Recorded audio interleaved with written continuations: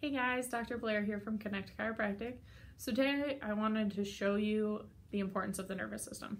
So what we have here is a model spine, and what happens is the nervous system coordinates and controls everything. And the way that it does that is it takes the information from the brain that sits up here and it goes down through the spinal cord, which is protected by all of these bones, and then comes out all of these nerves. These nerves go everywhere. They go to all of our organs, glands, muscles, tissues, cells.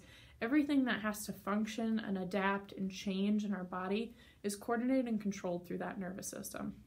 And what can happen is that information, that communication can be disrupted or slowed down or even cut off. And how that happens is when these bones here start to move and shift. Through different stressors from different thoughts, traumas, or toxins that build up in our life, our body becomes to the point where it can no longer adapt on its own. And when it does that, these bones start to move and shift. Those are called subluxations. Those subluxations put pressure on the nerves that decrease that communication between the brain and the rest of the body. And it prevents the body from being able to function and adapt properly.